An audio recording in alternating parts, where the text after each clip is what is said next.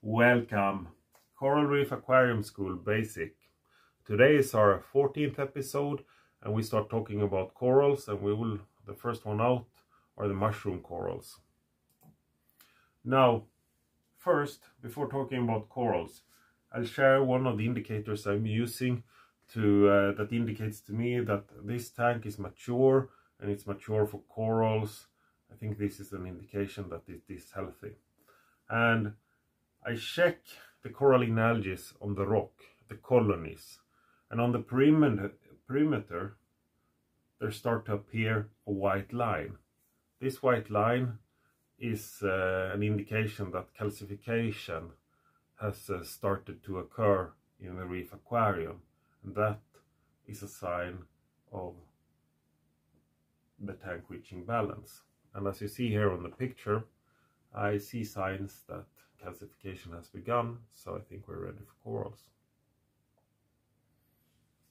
It is one indication. Now, the mushroom corals, there are different genuses of the mushroom corals commonly available in the trade. You see here 3 examples, and these examples, they are commonly available and they come in all types of colors and a lot of different patterns. Now, about this coral, the benefit is starting with the care. Most of the species, they're easy. Few of the rare species, they can be difficult, but commonly available in the trade, they are very easy. And then also these corals can be kept in less pristine conditions, which is also a benefit. The light conditions is low to moderate intensity and quality, and the flow low to moderate water flow. And in the coral reef, corals, they fight over space and they use different techniques. And this type of coral, they have the competitive advantage of speed. They try to outgrow their competition and grow over nearby corals to shield them for sunlight, because corals need sunlight to photosynthesize and get energy. So that is how they can stress out their competition. And also, if there's a storm and parts of the reef break off, the mushroom corals can go there and populate rather quickly, and that is competitive advantage. The placement is typically on the bottom of the tank for this type of coral, and how it reproduces, because hopefully you will give it conditions so it reproduces. How it reproduces is that the coral is typically a disc, and there's a stem connected to the rock, but in the middle of the disc there is a small dot, and this is the mouth. Typically when it reproduces, you will see that there has appeared 2 mouths, and these mouths, they start pulling apart, and eventually you start seeing a waist forming on the disc, and then after that you will have 2 polyps of this mushroom coral. So it is reproducing in the Coral Reef Aquarium by division. Okay, signs of stress for this coral. In the upper right, you'll see a colony of Dysosoma doing well. The corals inflate when the light come on, and they stay well inflated. They shrink, but they still stay well inflated when the reef aquarium goes dark. But in the bottom, you see these colonies after prolonged stress. And what happens is they start looking not so well inflated. They don't inflate properly. And also this, when it looks like this, it can be accompanied by some of the corals. They actually start letting it go. So they go away from the rock they're placed, just to go out anywhere, to find somewhere better to sit with better water conditions. Temporary stress for this colony or coral can be okay. So for instance, when you handle, you can see a white thread coming out of the mouth. This is typically the intestines, and it will pull it back once you stop stressing it. But the prolonged stress is what you need to be counteracting. Now, if you see signs of prolonged stress, I think first aid is to do multiple water changes to rule out the possibility of unbalanced water being the root cause to why they look perky.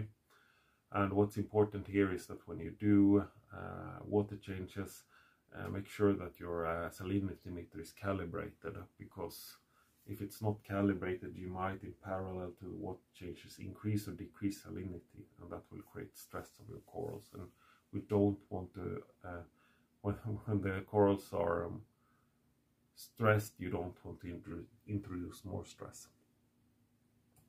Okay, just some basic math about water changes. If you run into problems with unbalanced water conditions and you do a 50% water change, which is a lot, and you also need to be aware that 50% can cause additional stress to your system. So you have to think about that as well. But doing a 50% water change, you will naturally keep 50% of the problematic water as well. And 50% of problems might still be enough to bug the corals. And then what happens is the good and the bad water will mix and diffuse together. Now, if you continue to do yet another 50% water change, you will remove 25% of the good water and 25% of the bad water, as they were perfectly mixed.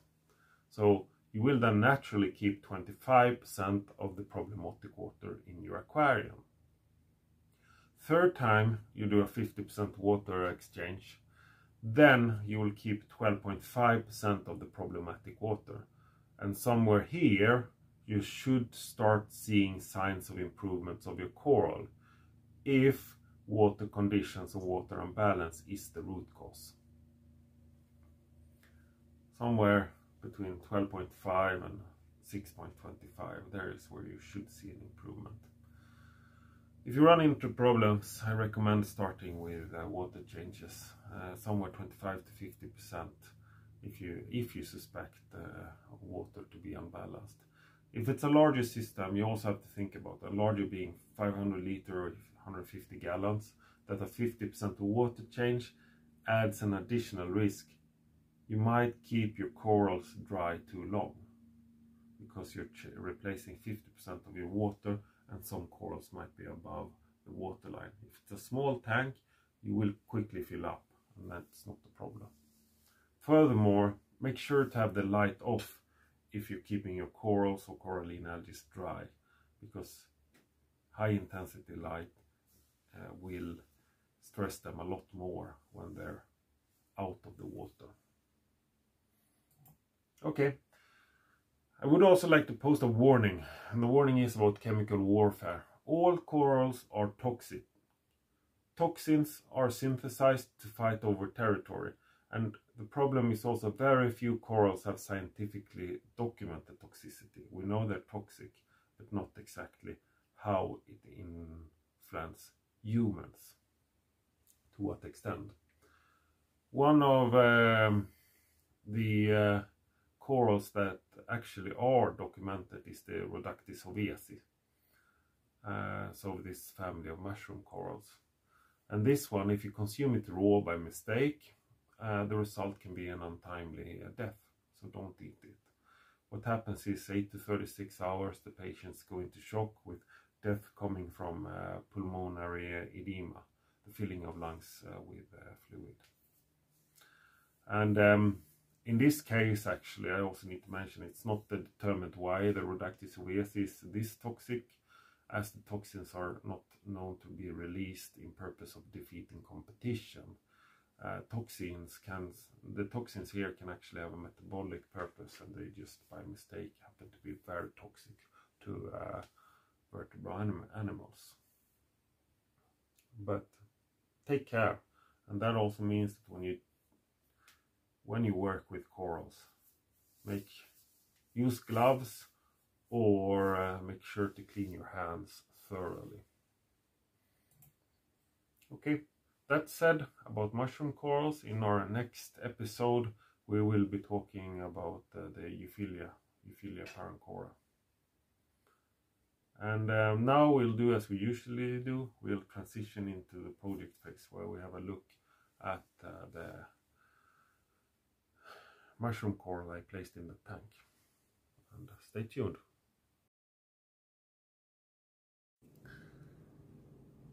Okay, for the project part, about the first being the mushroom coral.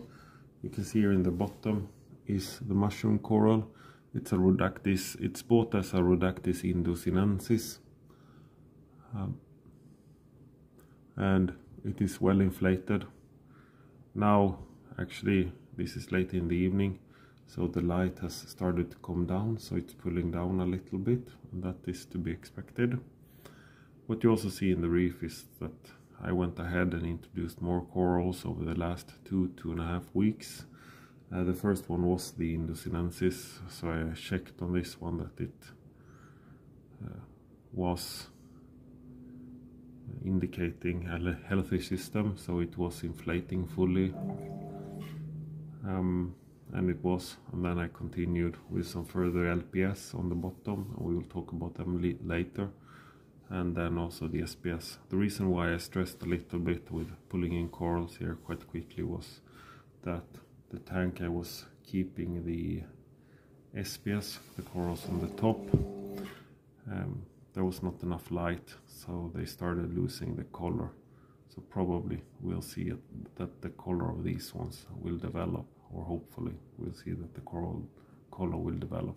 But we take that in a later episode.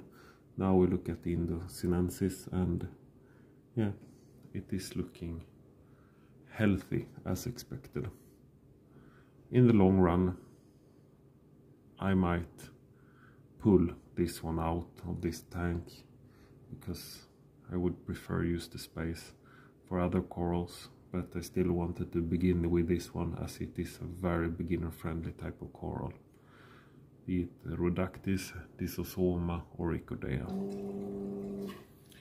Now, with that said, I'd like to thank you for your attention and wish you a pleasant evening. Bye bye.